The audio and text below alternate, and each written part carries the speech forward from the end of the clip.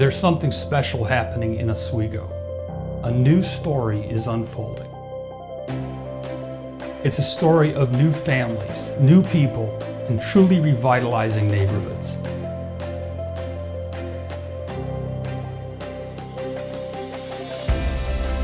It's a story of a waterfront community overlooking Lake Ontario and the beautiful Oswego River and the Oswego Harbor.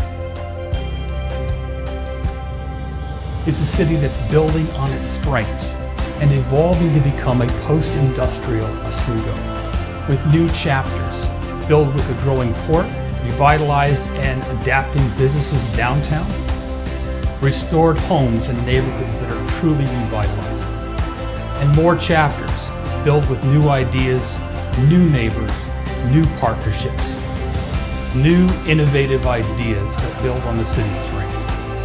But it's ultimately a story about a new way of looking at Oswego, new people, new families, as well as longtime residents reinvesting in the community, major local institutions and residents who are partnering together, transforming their neighborhoods step by step, building on its history but actually looking into the future.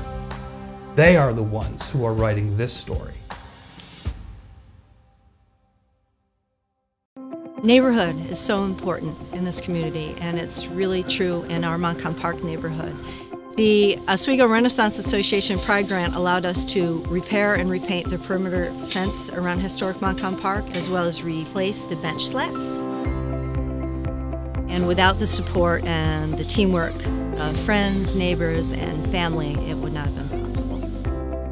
If you look at our street, on our side of the street, every single house, without exception, between Seneca and Schuyler has had major improvements done in the past couple of years. Every house. I'm serious. I think the ORA and its efforts, it's the best thing that's happened to Oswego since I've moved here, and I go back to my college days. So Porch Fest happened in September, and all the musicians played for free, so it was just a true community event. Year after year, my wife does a lot of decorating, and we've had a lot of compliments, and the more compliments you have about your home, you feel very proud of it. It's so much more than fixing your homes and improving your homes. It's the people that have joined together. We decided to participate in the Oswego Renaissance Association to bring pride back into our neighborhood. There's a lot of older people that live in this neighborhood, a lot of younger families that are moving in. It was nice to bring the sense of community back. I find it interesting to drive around the city to different neighborhoods, east side, west side, and see the improvements people are making, and it's visible. I know there's one neighborhood on the east side that's putting lampposts up in front of all the homes, and I'm hoping that maybe our neighborhood can do that next year. I think it's a great idea. One of the members of our block had the idea to install lampposts, and we all thought it was a great idea. All of us installed these lampposts in front of our houses, and now that they're all up, and you should see the street at night. It's really cool.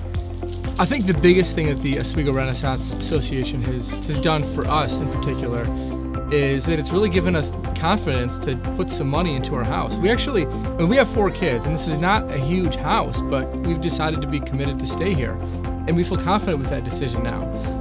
And so the Renaissance Association has helped us gain confidence. I mean, in that it's okay for us to put money into our house, invest in our communities. And one thing that the Oswego Renaissance Association project has done is really, I feel now much more integrated into my neighborhood. I know my neighbors much better. I know people on surrounding blocks now, just from having been out in front more doing this work.